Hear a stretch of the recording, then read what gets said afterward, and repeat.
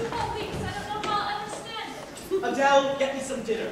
The best possible dinner. Get me some clothes. The worst possible clothes. Why worse? Can you imagine what would happen if my jailbird companions found out that they had a rich guy in their midst?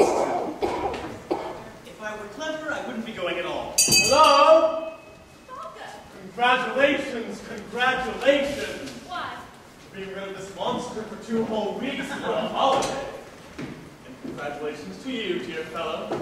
I understand that you succeeded in getting your sentence raised from 1 week to 2. Your lawyer should have kept arguing. By now, you might have gotten up to a month. Might you have a spare magical champagne somewhere about the house, beautiful lady? I feel I must toast your husband's success. Please, Falca, do try and cheer him up. Damn it all to hell! Don't sweat it, my friend. Turns out you're the luckiest of men. What are you doing here anyway? Come to gloat? I've come to invite you to a party. I have other plans. Change them. Talking Prince Orlovsky, it should be a doozy. I have to report to jail. No problem. Just come by the party on your way today. Wine, women, and waltzes.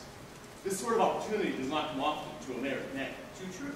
Do you still have your little lady trap? You mean the watch? The watch. A legend among ladies. How many has been promised to? 86. No?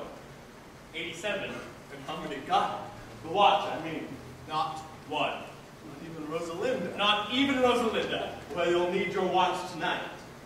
I've a plan